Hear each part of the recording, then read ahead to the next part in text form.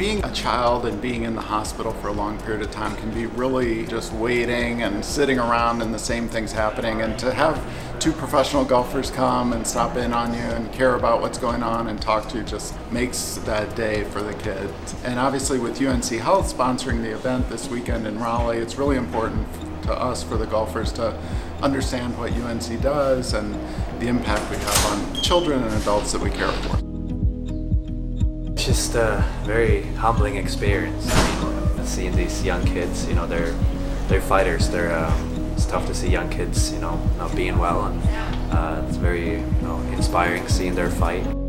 It's really cool just seeing a lot of these kids, even though they're going through really tough times, still being positive and just kind of showing their personalities and stuff like that. It really puts things into perspective, and the hospital's doing a great job, and this tournament does such good things for that, and we're just glad to be a part of it and hoping we can help in any way.